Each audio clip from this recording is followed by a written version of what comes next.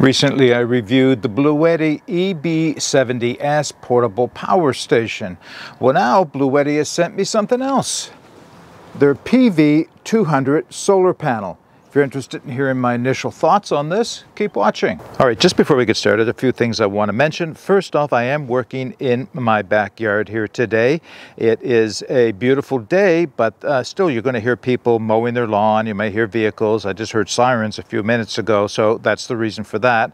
The next thing I want to tell you is that it's early November, and while it is a perfectly sunny day, it is not the ideal conditions for using a solar panel because of the time of year and the latitude I'm at. We're at about the 45th latitude. It's not midsummer. It is around lunchtime, so this is as good as it's going to get today. Not a cloud in the sky. As good as it's going to get, but still I don't expect the panel will reach its peak efficiency. Okay, so what we'll do is I'm going to show you the panel closed. I'll give you bare information on it because everything else I'll put in the video description. I'll open it up. I will show you how it connects to the EB70S, and we'll see what kind of current we can get from it. So here is the PV200 solar panel from Bluetti in its folded up carry state. So right now, let me give you this information. It's 16.1 pounds. It is about 24 inches square.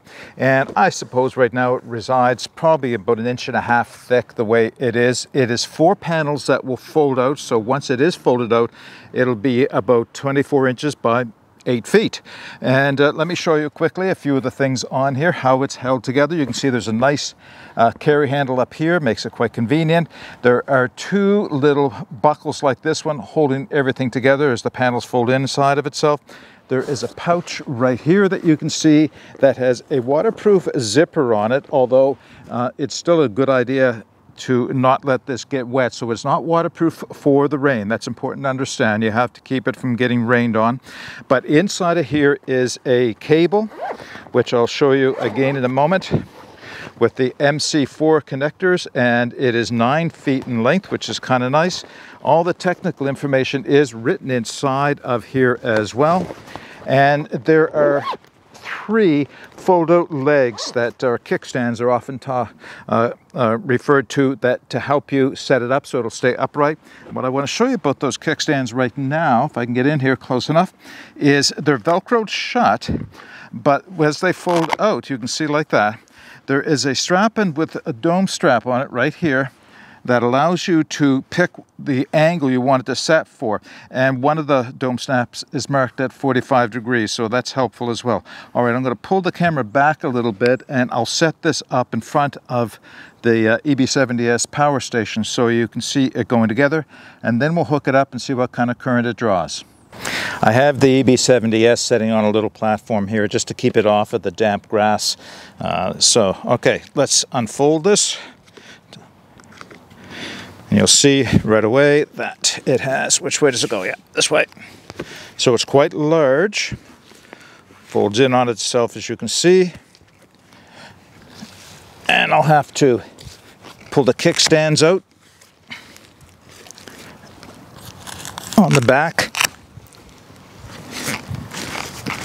3 kickstands on this one. One panel does not have a kickstand.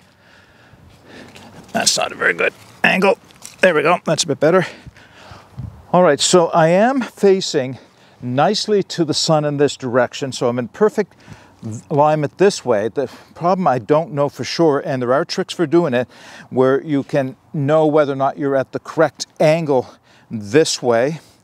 And I suspect I am pretty close to what it should be for this time of year and the location of the sun, but and it does make a difference. Trust me, even a little bit of an angle, one way or the other, can make a huge difference in the amount of current it will deliver.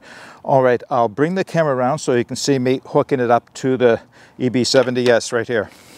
All right, this is the pouch that I showed a minute ago. Find the zippers on it so I can get the cable out. And what's nice about having a cable this long, of course, is that you can move this into the sunshine while keeping your power station out of the sunshine, which is important because you don't want this to overheat.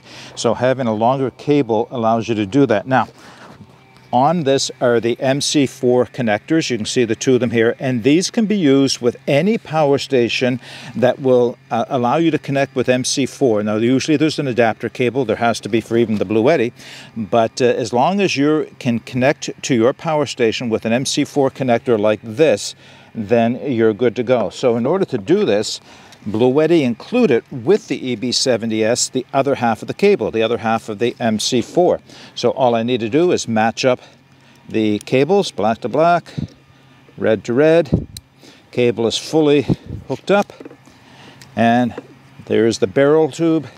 Plug her in, and pretty quickly we should start to see the wattage being delivered. I'll get a close-up on this. I had to put a wind or a sunblock around the unit so that you could see it. There we go, now I can see it. All right, 135 watts input, that's what is being delivered by this solar panel. All right, after a bit of manipulation there so that I could get away from the sunshine so you could see the solar panel, you could see that it was drawing 135 watts. I know it's a 200 watt panel, but from what I understand so far is, given the day of the year it is, even though it is perfectly sunny and the right time of day, 135 watts from a 200 watt solar panel is still very, very good. Actually, I'm very impressed with it. It has about 80% of its charge, and I think in less than an hour, I could do the math for you, but in less than an hour, that should fully charge my EB70S. A couple things I've learned so far is, of course, is make sure that your battery bank itself is not in the sun. Even as I plugged that in, I could hear the cooling fans inside of the power station trying to keep it cool. So make sure it doesn't get overheated. Make sure your solar panel doesn't get wet. Wet meaning don't leave it out in the rain. It's fine where it is now, even with the grass being a little damp. Yeah, so that's really all I can tell you about it right now. I plan to do a lot more testing. Actually, I want to see what it would be like in the middle of winter, January, February, what kind of power I can get from it, even though I'll have to make sure that it doesn't get below the operating temperature for the battery bank. It'll still be interesting to see if I can get some current draw on it. And then I expect by next spring, I'll be ready to take this car camping with me, where I intend for it to power my fridge that I'll be purchasing between now and then. Like I said, I don't have a lot of experience on it. It's not a long-term use review. It's an introduction to show you how the panel connects to the power station, and I will come back with more information. But if you have any questions or comments on this setup that I have, please put them in the video or under the video description in the comments section. But until next time, get out and explore and take that path less traveled, because it will make all the difference. Bye for now.